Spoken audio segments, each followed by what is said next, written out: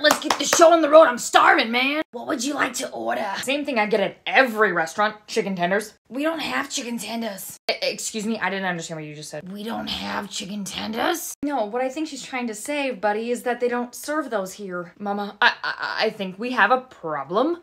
It's okay, sweetie. I'm so sorry. Why don't you up and try something else? It's not that hard. That's all I want. Just chicken tenders. Ma'am, he just can't go and try something completely different. He has food rigidity. He just, like, eats 20 foods. I think you're just trying to be difficult for your mother. Go and try something else. You just don't get it. I can't just, like, up and try something new. How about we just do regular chicken? It just won't be breaded. I will try regular chicken only if it comes with a vat of ketchup. And I'll give you a regular side of ketchup.